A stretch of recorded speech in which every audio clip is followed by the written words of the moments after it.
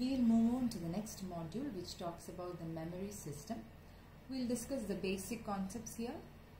The first is the maximum size of the memory. The maximum size of the memory that can be used in any computer is determined by the addressing scheme. So let's say our system has 16-bit address line. Now, how many addressable locations can this particular system have? 2 to the power 16, that is 64 kilobits of memory.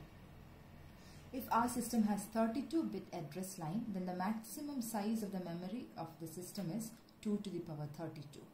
If our system has 40-bit address line, the maximum size of the memory is going to be 2 to the power 40, that is 1 terabits of memory.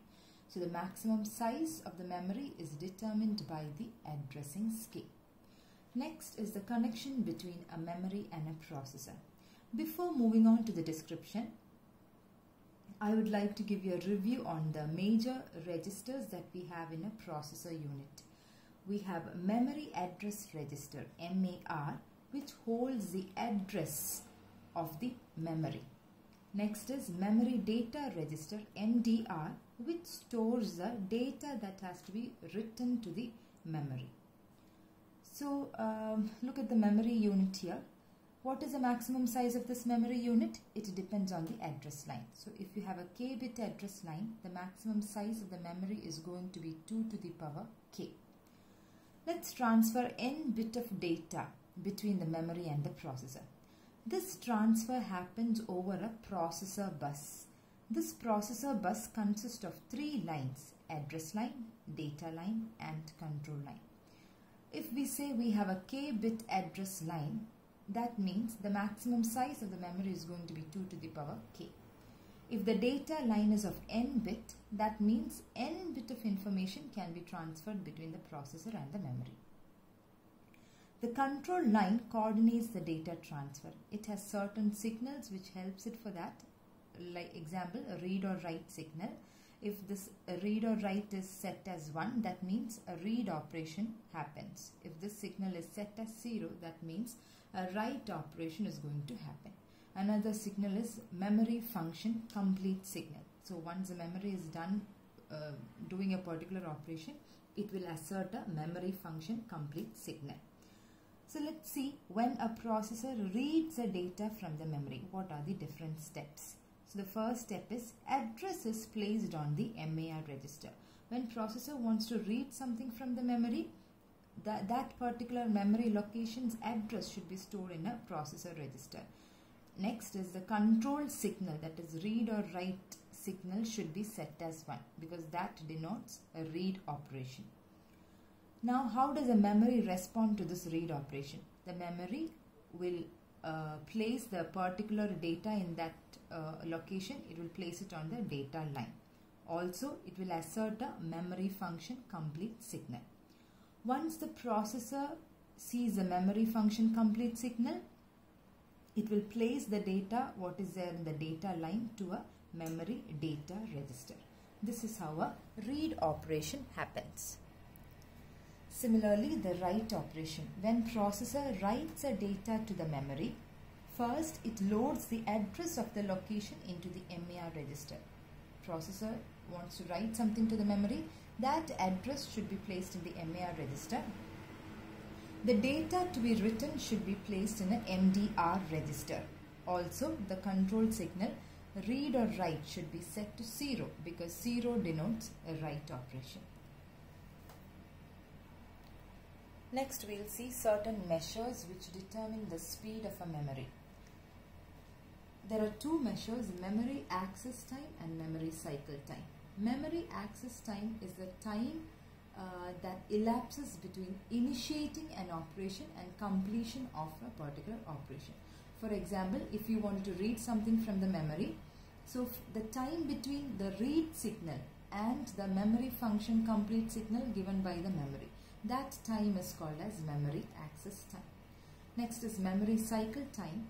It is a minimum time delay required between initiating 2 successive memory operations. So the minimum time between 2 read operations is called as memory cycle time. So based on the speed of measure, especially the memory access time, a hierarchy is designed. So it consists of several units: a processor unit, a secondary cache, main memory, and a secondary memory. The fastest unit of the computer system is a processor. Compared to the processor, the main memory is very slow. So in order to transfer something between the main memory and the processor takes a long time. To avoid the speed gap between the memory and the processor, a new memory called as cache memory is introduced. The speed of the cache memory is approximately similar to that of a processor unit. The lowest level is the secondary memory, like disk storage. So in this hierarchy, the speed will decrease and the size will increase from top to bottom. So the secondary memory will have the highest space and the processor unit will have the highest speed. Next, we'll move on to the semiconductor memories. So semiconductor memories are available in a wide range of speed. So their cycle time ranges from 100 nanoseconds to less than 10 nanoseconds. That is the time between initiating an operation and completion of an operation. That can be even less than 10 nanoseconds. So the semiconductor memory is broadly classified into two categories: volatile memory and non-volatile memory. So what's a volatile memory? A memory which holds the information as long as a DC power is applied. Random access memory is a volatile memory. RAM can be divided into static RAM, SRAM, and dynamic RAM, DRAM. Again, the classification for a DRAM is asynchronous DRAM and synchronous DRAM. Non-volatile memory can be classified into read-only memory and flash memory. Read-only memory has different classifications like programmable read-only memory, erasable programmable read-only memory, electrically erasable programmable read-only memory. We'll go into detail about all these memories in the coming lectures.